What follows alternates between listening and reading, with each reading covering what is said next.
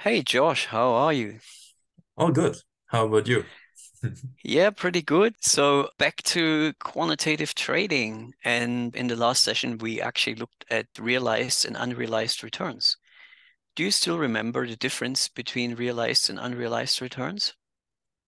Like the realized returns are the returns that we yeah make, so to say, that we really have in reality. And the unrealized returns are like the returns that we didn't realize, so to say, but we could have realized them. Yeah, exactly. So it's basically before we close out the trade, we already have some returns. And in fact, when you do quantitative analysis of trading strategies, generally the unrealized returns are the more important ones. Often people think that when you the realized returns, where is my money? When do I make the money? That's important. Well, it is, of course, but if you actually analyze a strategy and you test the strategy, most of the time you work almost entirely with unrealized returns. So they're actually pretty important because in some sense the unrealized returns, they do include uh, realized returns as well, because when you don't have a trade, right, you just simply got a flat line, and then when you do have a trade on, like you got something going on. So it's really the unrealized returns that matter probably the most, and that's good to remember. So let's have a look and check out how we calculate unrealized returns. I know you already had a go at it. And as you probably have noticed, it's pretty tricky, right? It's not straightforward. Well, it is actually straightforward, but when you haven't done it before, you go and like, what's going on? So um um let's try to do it. So last time we already created a list here called Unrealized. And what we should also maybe do is we just create another list called Unrealized and dates, right? So we just conveniently create a list with the dates of the unrealized returns because it just makes our life a bit easier. And so, what's an unrealized return? When you think about it, so when we deconstruct it, it's really the return from one time period that we look at to the next times the position that we're in, right? It's actually pretty easy. So if we in a long position, right, it's like say from the return from one day to the next. And if we're in a long position, it's times one. If we're in a short position, it's times minus one.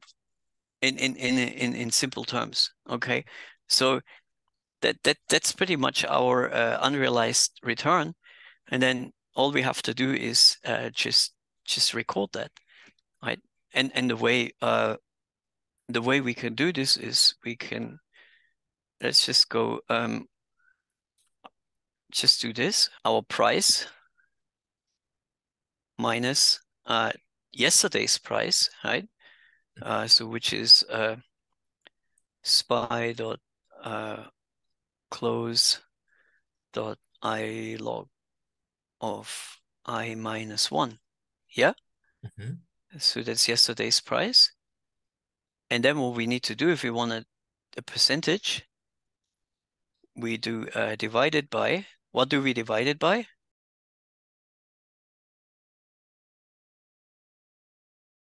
100? No, No? we divide by yesterday's price because this is the difference of the price. And Mhm. if we want to normalize it as a percentage return, yeah, Mhm.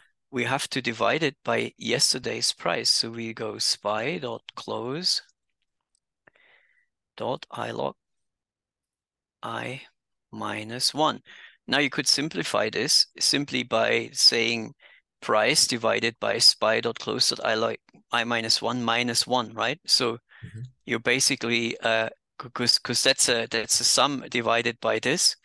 So you could basically do if you jiggle the equation around, you could just go spy price dot or today's price divided by yesterday's price.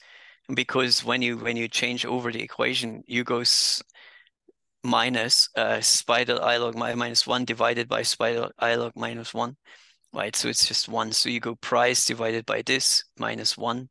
Mhm. It's just a simple other way to do it.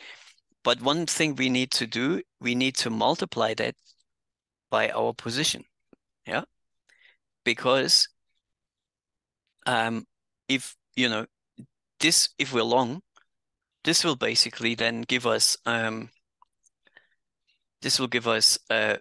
SPY minus this, or today minus yesterday. If we're short, it should be the other way around, yesterday minus today. So if we have minus 1, then this basically turns it around. If we're not on a Mhm. position, this is 0, and we don't have any unrealized returns. All right?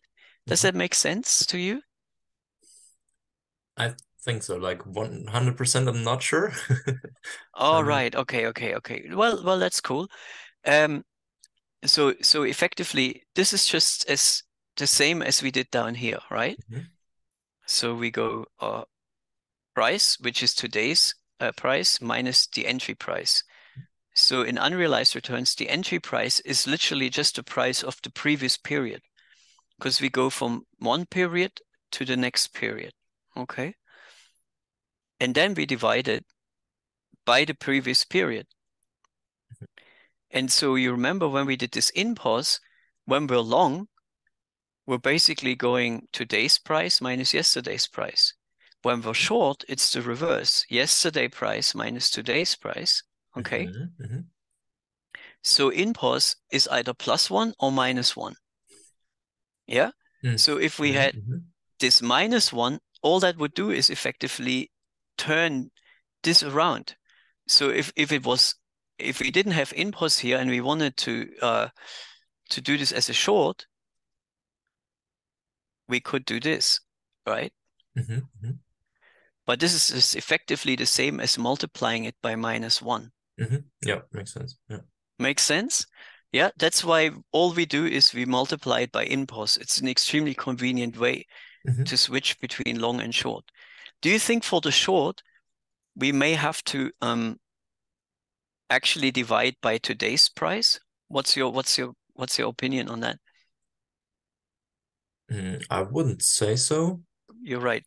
Basically, yesterday's price is the reference price, It's just we always want to do a price change from yesterday till today, right? So yesterday's price is just simply the reference price. That's why we divide it always by yesterday. Um, Okay. Yeah. so think about it's a little bit the reason why I'm asking you is like how you think about it, and what you're basically saying is, well, yesterday is the reference of our price change, right? So we have a price change, right? This goes one way or the other, depending if we're long or short, but yesterday is still always the reference price. Mhm. Yeah. Okay. Yeah. Now that's it.